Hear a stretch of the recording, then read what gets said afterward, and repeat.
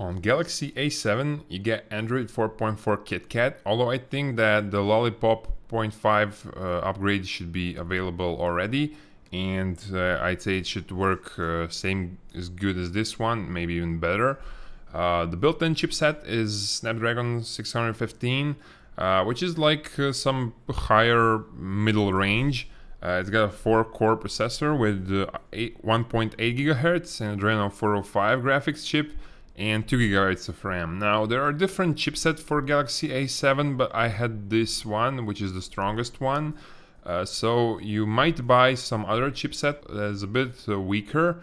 But still, you can see that Galaxy A7 is a higher performing device than Galaxy A5. On AnTuTu benchmark, you get 25 to 35 frames per second on Full HD 1080p resolution, which is, pretty good, pretty okay. And in the end, the device scores almost 49,000 points, which is like just 1,000 less than what you get on HTC One M9 that has more advanced chipset. While playing games, you don't see grain on details. The frame rate is pretty good, so it's enjoyable to play games on this 5.5-inch display, and the device is not bulky. You can feel some twitching while playing games, but it works pretty fluid and fine. The interface looks pretty fast. You get 16 GB of internal memory, which is really enough for all the installation files.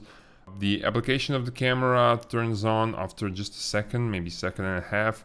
And the first snapping is instantaneous, so even if you install a bunch of applications and games, I think that A7 will still work pretty good. You just have to turn off the updates on Google Play Store, because it slows down the device when it's updating all the time in the background. That's it. Thank you guys for watching. In the end, I can say that A7 is a pretty fast device.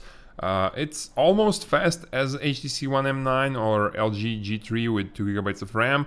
Of course, it's a little bit slower than Note 4, and it's not as fast as Galaxy S6, but still this is very good, and it's better than the Galaxy A5.